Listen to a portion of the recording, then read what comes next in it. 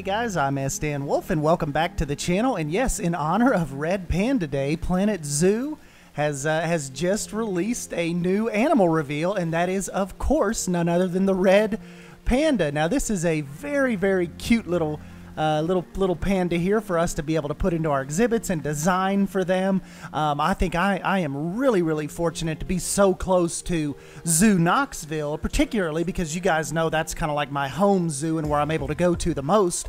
But inside the Zoo Knoxville, they have an area called the Boyd Family Red Panda Village, and more red pandas have been born in Knoxville than at any other zoo in the world. They think it has a lot to do with the climate that they're used to, kind of Knoxville, Eastern Tennessee, kind of like this plateau that they're on is really similar to to their native habitat, kind of like Nepal and those areas over there in the far east. So their red list status, they are endangered, and I figured courtesy of Live Science, I could go through here and give you guys some interesting facts about red pandas. So like they start out here, the red pandas are small mammals with long fluffy tails and red and white markings. Though they share a name with their more famous giant panda, they are not closely related. In fact, the name panda was first applied to these animals and not the larger black and white bear. They said that they go on to say a French zoologist actually was one of the first people to see a red panda, or to describe it, in 1825, and it wasn't until about 50 years later that the giant panda that everybody knows was actually cataloged. And that French zoologist Frédéric Cuvier, he called it the most beautiful animal he had ever seen and named it Alerius fulgens, meaning fire-colored or shining cat. So yeah, they've got a lot of pretty neat information on here. I will link this down below. Very cool article. It says red pandas were at first classified as relatives of raccoons because of the physical similarities, such as the head, teeth, ringtail, according to the Smithsonian. But later, because of some DNA similarities, they were classified as bears. But that isn't where their little story ended.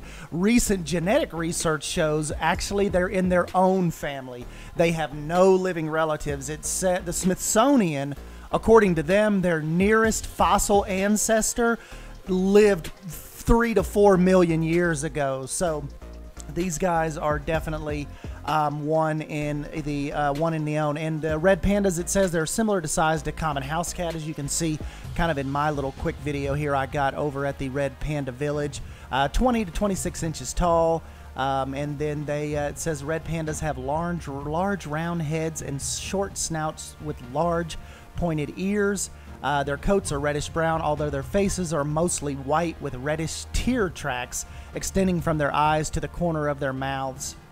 And then to just wrap up here, it says the one feature that the red pandas do share with giant pandas is a modified wrist bone that acts like a thumb. It helps them grasp like bamboo and all that when they're feeding. So yeah, guys, they have kind of like put us up on a pretty interesting, pretty cool little creature for a Saturday morning, and we know we are ever getting closer to the beta here, just a few days away now. And I don't know if this guy will make it into the beta.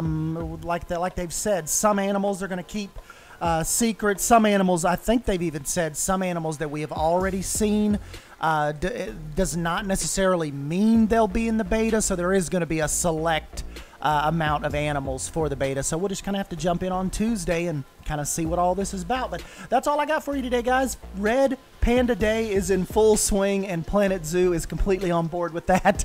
Don't forget to smash that like button if you end up enjoying this video, and don't forget to subscribe and come out and come back and hang right here for all of this Planet Zoo mischief we'll be getting into. It is about to ramp up big time.